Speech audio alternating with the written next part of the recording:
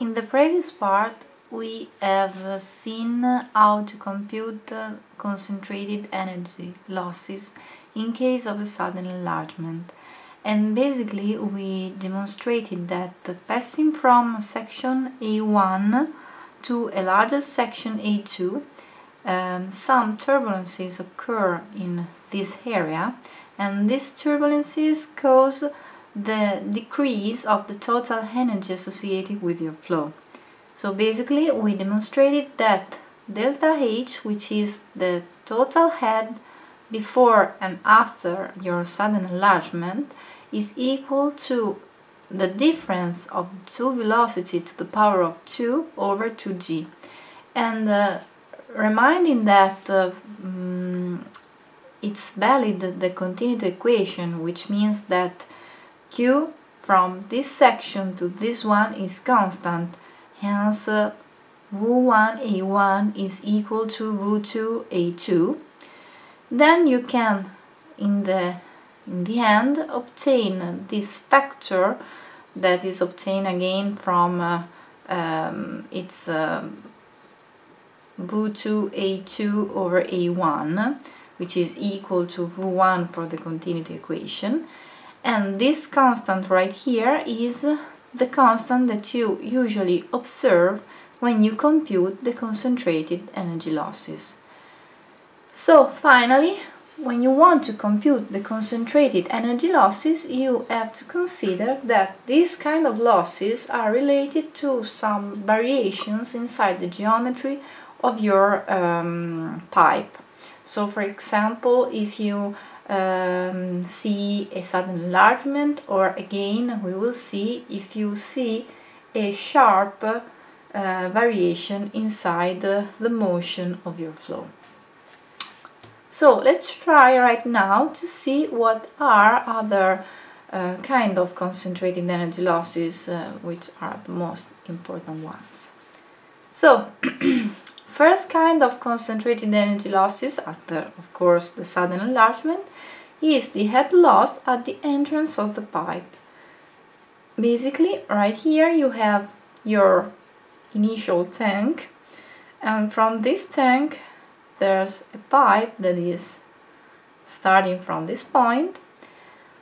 So your flow is forced to enter to this pipe. It's possible if you have a square-edged entrance, which means that right here and right there you have a 90-degree angle.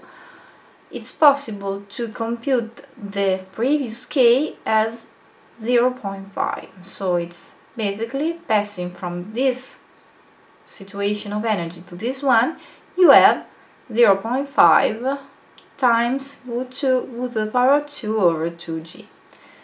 The same thing is when you have an additional inner tube, which is something that is entering your initial tank, and again from the geometry and making some experiments, it is possible to obtain a K value of 1.16, or usually it's 1 it's adopted.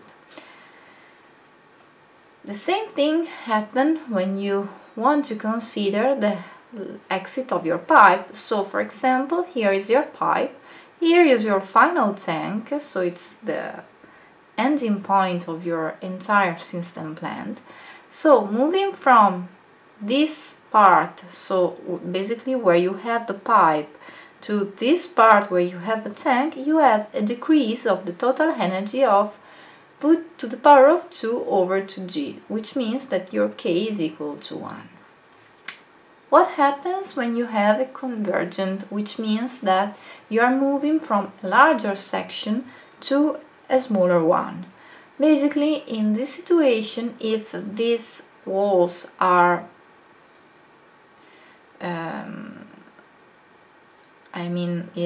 are not so sharp, basically you have that your losses can be considered as negligible.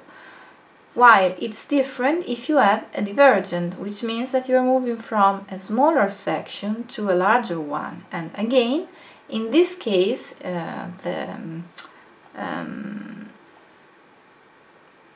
the losses are related to the difference of the velocity to the power of 2 over 2g times m, where m is a coefficient which is a function of your degree of overture of your walls.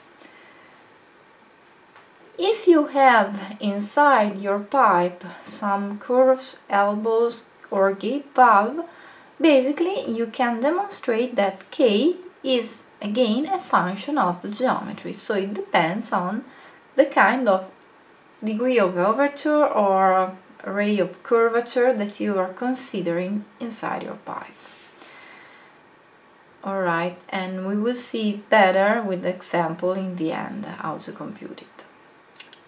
Okay, so right now we have considered the case of uniform motion, but the same thing can be extended for permanent motion. Permanent motion says that basically you have a Q, volumetric discharge, which is a constant value, and it's independent both from space and time.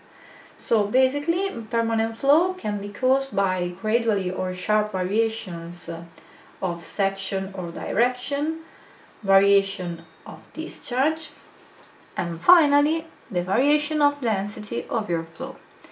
If you want to evaluate the distributed losses in permanent flow, which means considering that your fluid is constant, the density of your fluid is constant, then you should remind that the volumetric discharge again is the average value of the velocity times your cross-section area, which are again constant. In general, you can compute your distributed losses exactly as the case of uniform flow, because it's almost equal.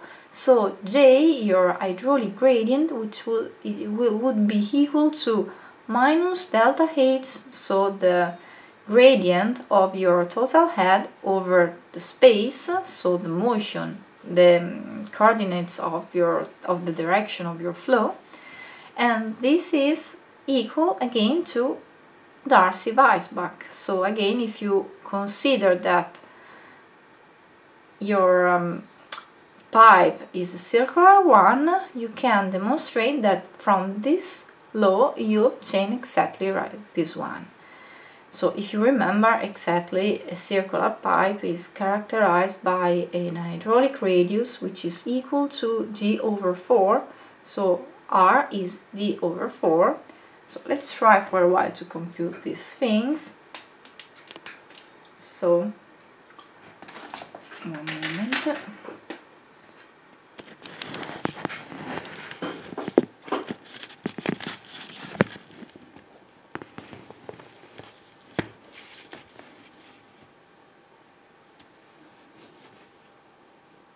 Alright, I hope that it's possible to see it. So you have in general that your distributed losses are given by J, which is equal to, okay, it's minus delta H over ds, so it's the gradient of your total heads over the direction of your flow, S, and this thing is equal to lambda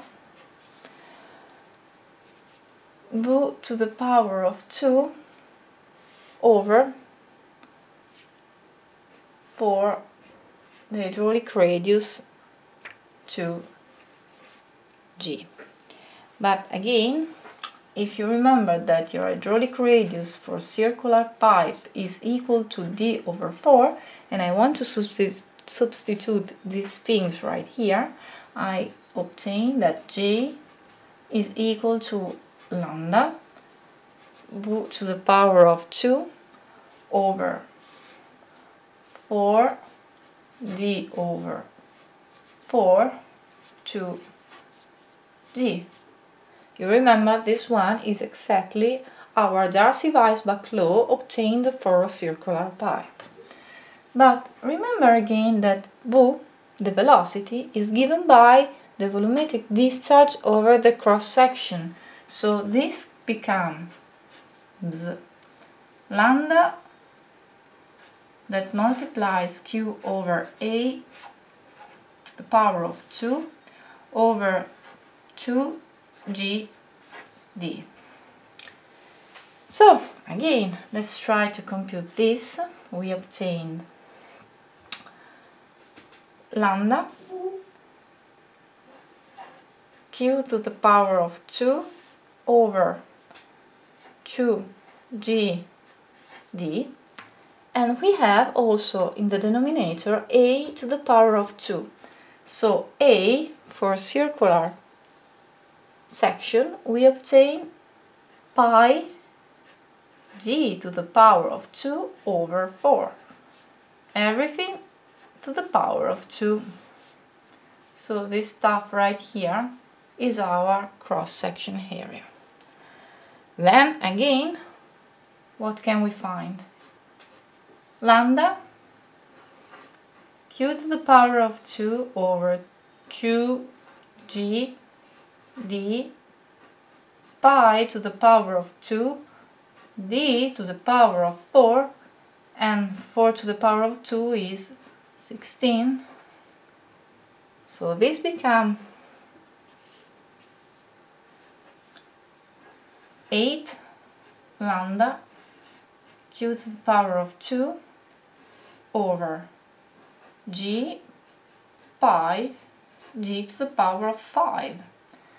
And so if you observe, we have something that once that we have defined our kind of flow, which is given by lambda, because remember that lambda is the friction factor, and the friction factor depends on the nature of your flow, so Reynolds number, and the relative roughness of your pipe. So once that we have defined lambda, we can observe that J, our hydraulic gradient, is, so it's 8 lambda over G pi that multiplies Q to the power of 2 over G to the power of 5. So basically, if you check in some manuals, for example, you can observe that experimentally this ratio can be given because 8G pi are constants, lambda is something depending on the nature of your flow, and then these, which are called binomial form, are something that relates the hydraulic gradient J with your volumetric discharge to the power of 2 and the diameter of your pipe to the power of 5. Another important thing to remember is that when you consider a permanent motion, you have to remember that J, so your hydraulic gradient, is not equal to your piezometric gradient. So J, which is again minus delta H over ds, in this case is different from E, which is equal to minus delta little h over ds. Again, remember that h is your total head, so it's z plus p over gamma plus alpha v to the power of 2 over 2g. Alpha usually is equal to 1 for turbulent flow. Z plus p over gamma is your little h, so it's your piezometric head.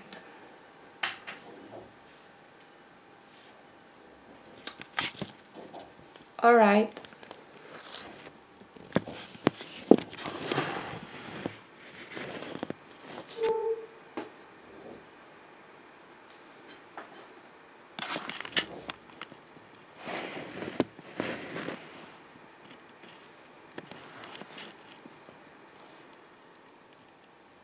I'm sorry.